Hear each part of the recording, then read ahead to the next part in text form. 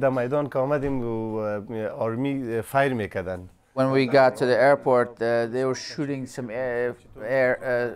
shooting in the air to disrupt people, and they said that I told my kids they're not going to shoot us. Just lay down on the ground and let them do their things, and then things will clear. Then we will go to where we want to go.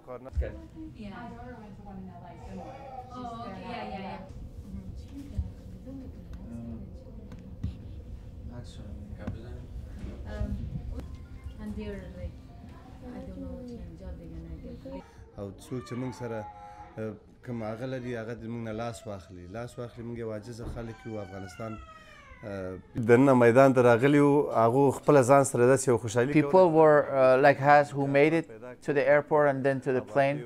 We're very happy, thinking about the bright future, but also looking back to the country, they were making them sad, and because they lost everything, the country was in chaos, and dark days was coming.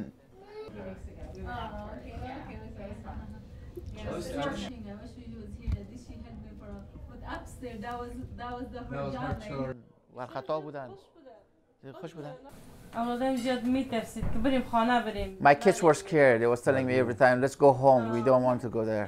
I was scared myself. I didn't want to show it off to my kids, so I will bring down their moral. But at the end, I was like thinking, you know, we might get hurt. It would be a little hard to get there, but you know, we'll have a future.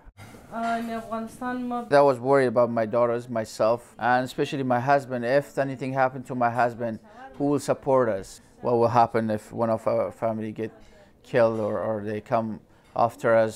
That would be devastating. We have a very sad feeling. We lost everything we achieved in the last 20 years, and I don't think there's a hope. People are panicked, they're shocked, you know, they don't think that there will be future for Afghanistan.